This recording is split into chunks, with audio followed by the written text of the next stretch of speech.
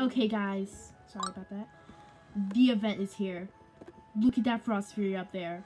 This is amazing. Okay. So, yeah. I mean, the full event isn't here yet. There isn't, like, any extra thing. They still don't have the, Snowy Owl. But look at this.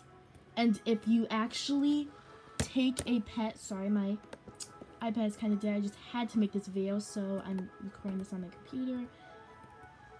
If you look up here, you can actually come down here. I'm gonna land because it's way easier for me to walk when I'm not flying around. Okay. Well, there goes my Frost.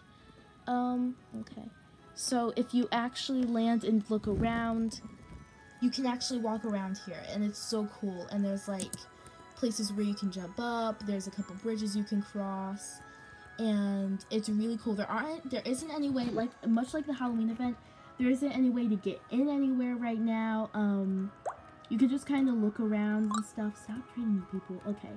So yeah, you can just kind of look around and stuff, but it's still really cool. And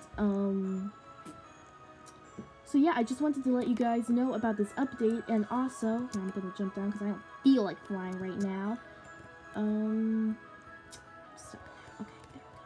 So if you jump down, it isn't just this place that updated. So there are white trees in Adopt Me Now, which is, I think, is like so cool.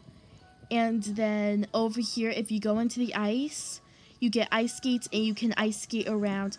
OMG, I hate it when people just don't stop trading me. Okay. So anyway, you can just ice skate around, and look at this. Sorry. Okay. You can just ice skate around, and it's so cool because it even leaves marks in the ice.